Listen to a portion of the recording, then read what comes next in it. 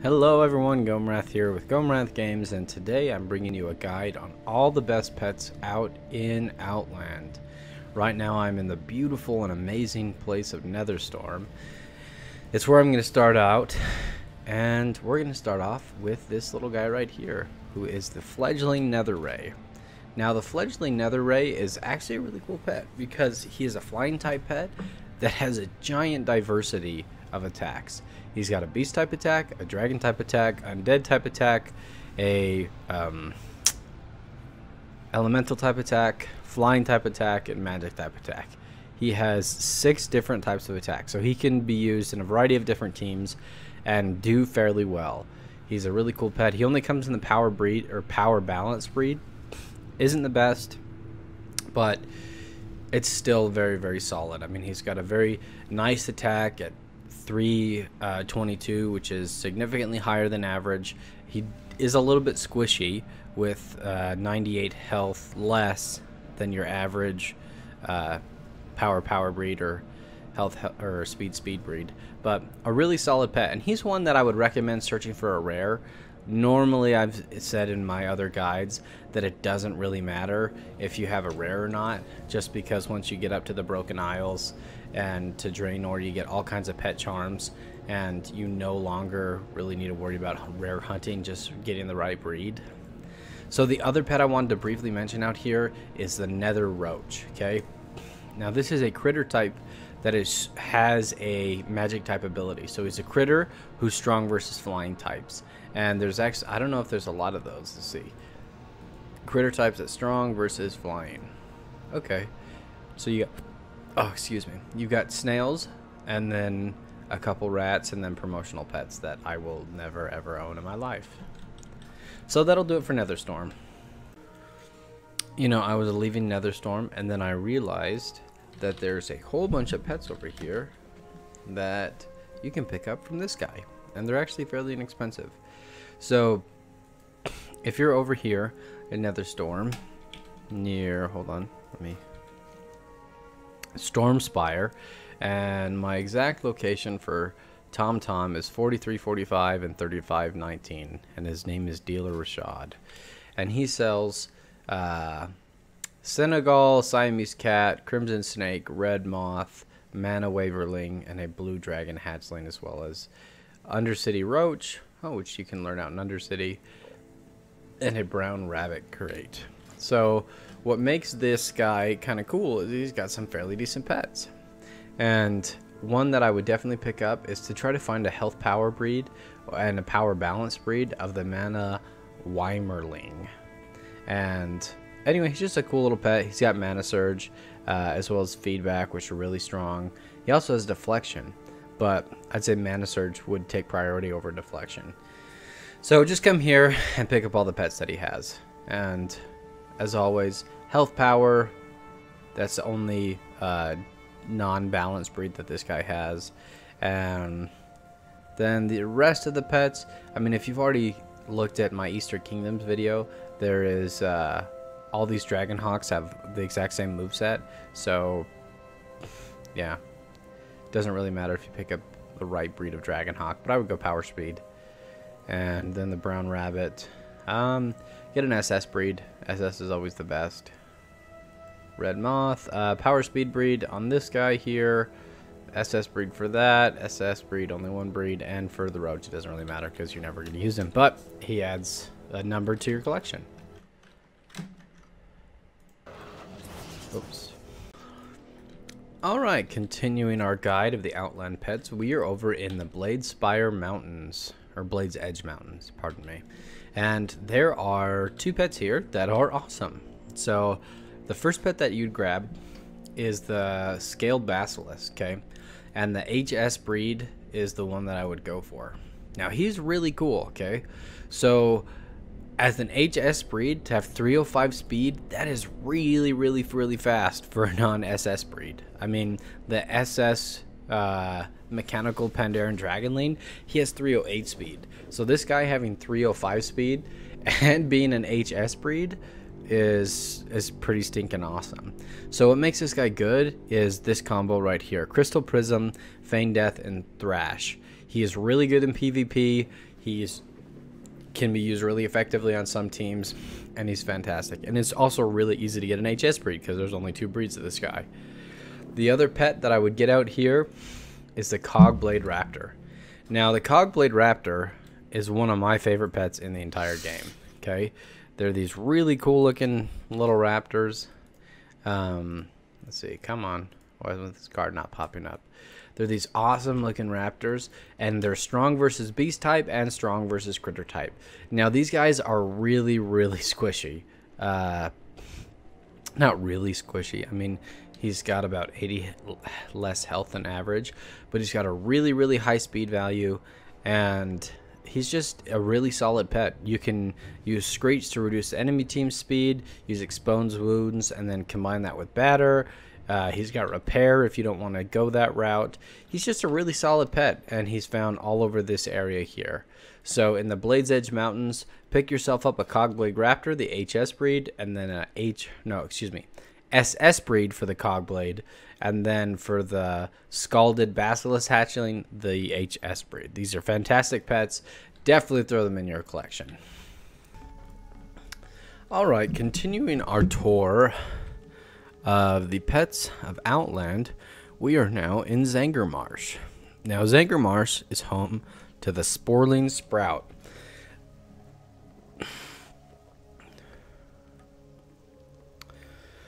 And the Sporling Sprout is a fantastic pet. He is a very, very solid tier 2 pet, meaning that he's not one of the best in the game, but he's really, really solid. And the 2 breeds that I would recommend picking up on this guy is the HH breed. That is the best out of all of them for him, and the Power breed. Now, what makes this guy particularly strong is the use of Leech Seed, Crouch, and either Jab or Charge. This whole side here makes him very tanky and makes him last for a long time. Honestly, I've seen this guy out heal Magical Crawdads, which is notorious for one of the highest healing pets in the game, and he's just really solid, and he's kind of fun to throw in some PvP teams, so I would pick him up. Also, he looks kind of cool, you know, and I know it's not about vanity, but he's a cool looking pet, and he's who I'd pick up out of Zangarmarsh. Okay, small side note, I am just zoomed all the way into the first person view, and I whipped open my map, and check that out. Isn't that kind of cool looking? I've never seen that before. Anyway, we're heading down to Nagrand. Alright, our safari of Outland has taken us to Nagrand, or Nagrand. I don't know how to say it. I hear a lot of controversy about it. But in Nagrand, which is what I've called it for ages, probably because my older brother called it that, is the Clefthoof Runt. Now, he's not anything special, but he looks really cool, and that's why I like him. I really like beast-type pets that look gnarly, and he's based off of these Clefthoof bulls here, which I remember thinking, man, I really wish I could have a mount that looked like one of these guys. And in Warlords of Draenor, they came out with several mounts that were based off the Clefthoof. Let's see. Yeah, these guys here. But they're a little bit more intense. I mean, I just kind of wish that there was one that was just a basic Clefthoof, like this guy here, because I would love to ride that, get on top of him and just, you know, lumber around. So he's the only guy who I'd grab out here in Nagrand. Alright guys, we are now in Terokar Forest, one of the areas that I've done probably the least amount of questing out of all the areas in Outland. But there's a good chunk of pets here that are really solid. So I'm going to start off by talking about the 4 alligator pets here. So let's just look under fishing. Okay, so you have Snarly, Toothy, Chuck, and then Muck Breath. Muck Breath is the one that I don't have. Now, every day, this old man Barlow, he's got a daily fishing quest, and there's one that spawns that is like little crocolisks or something. You have to go to your main city, whether that be Orgrimmar or Stormwind, and then you fish, and then you find a crocolisk, and you come back. And that quest has like a 85% chance to reward you with one of these pets. And they're pretty strong. One thing that's cool about them is that they're some of the only pets in the game that have the Rip Blood in the Water combo. which is really, really strong versus elementals. And then they have a basic attack in here, because most pets that have Rip, Blood in the Water, their middle slot here is just something weird. And this guy has Surge, which is a decent attack, or Water Jet. So they're pets that I would definitely recommend trying to snag. I farmed this for a long time and got these guys, and I have a lot of extra pets that sell actually pretty well. They sell for like 6,000 or 7,000 gold on the auction house. But that's the first pet that I talk about here in Tarot Car.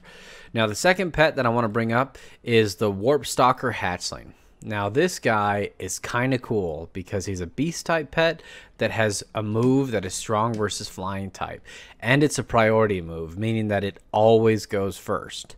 Okay, I don't use him a ton, but there's just a few situations where you have a beast type pet that's strong versus flying type.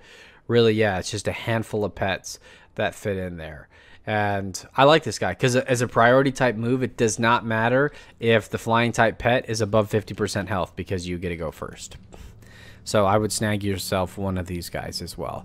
And then the last pet I want to talk about is one of my favorite pets in the whole game, and that is the Flare Youngling.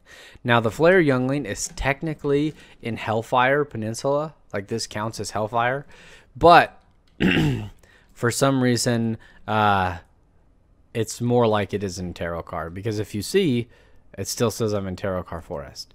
Now these guys, they're not necessarily rare spawns. I've had to do some server hopping in the past to be able to see them, but they spawn all along here. And this is one of my favorite double counter pets, and it's the double counter to critter types. And anyway, he's just fantastic. Hold on. Every time I get in combat, it messes up my interface.